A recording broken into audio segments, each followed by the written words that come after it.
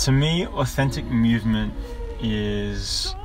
really around the thing that sort of emanates out of our embodied self. And I find from my own personal relationship to that, it often really stems particularly from rhythm and like the sound of the world around me.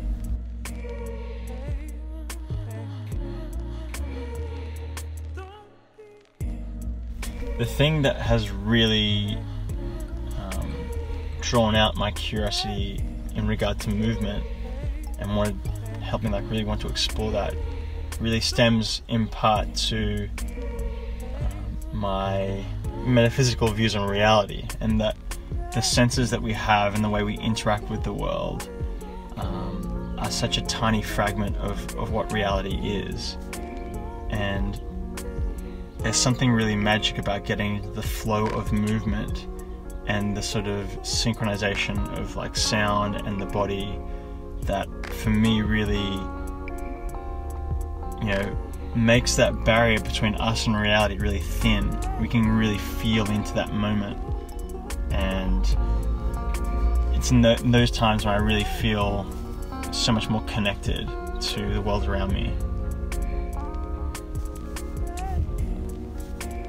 For me, when I am really in it for dance and movement, what comes up and what feelings I experience and sensations,